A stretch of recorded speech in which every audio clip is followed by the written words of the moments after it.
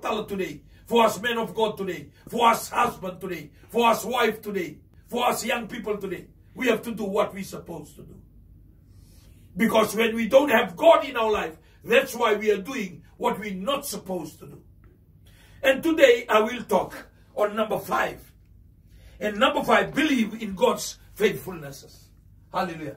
Do you know that God is a faithful God?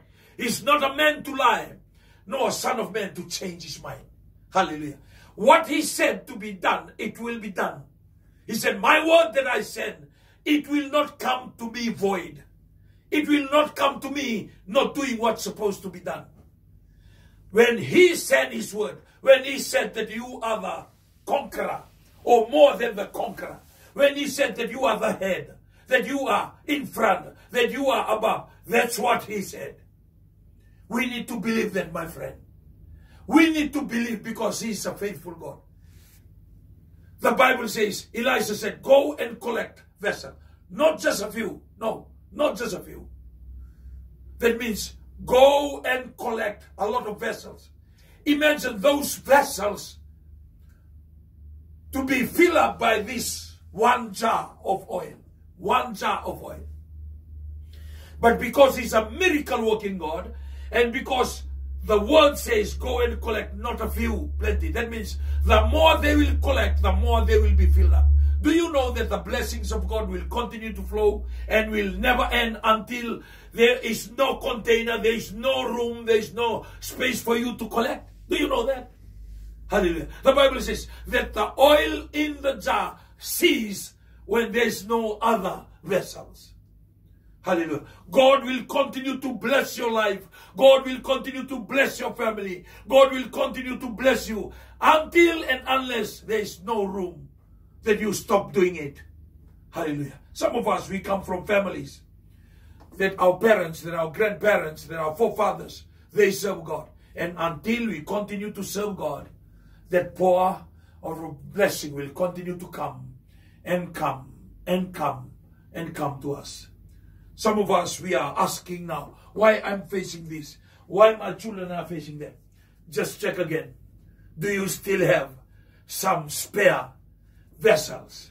Because that anointing will continue to flow and flow and flow and flow until you don't have any more vessels to give it to the Lord.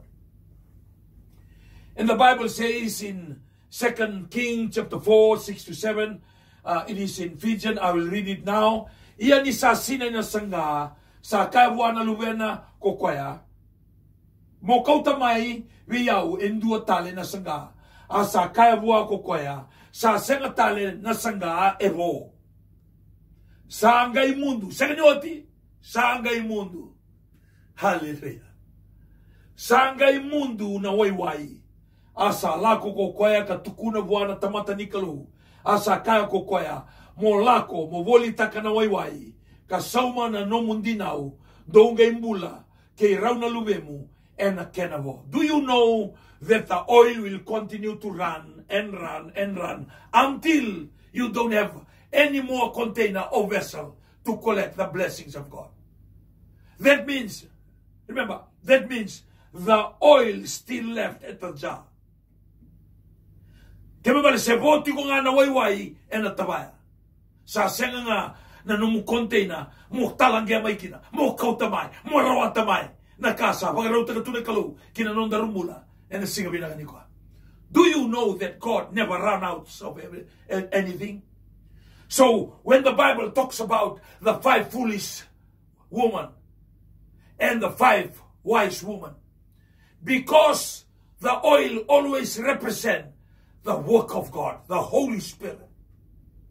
When you have the word and there's no Holy Spirit, I tell you, one time that light will die. That light will be off. Why? Because you don't have the Holy Spirit. When you have the Holy Spirit, or the oil will continue. The things that you have will continue to burn and burn and burn and burn. The light from your face, the freshness of your life. Hallelujah. And you'll continue to walk and walk. Walk stronger. Move stronger. Go up and up. Move forward and forward. Because you have the bottle of oil, which is the Holy Spirit. Jesus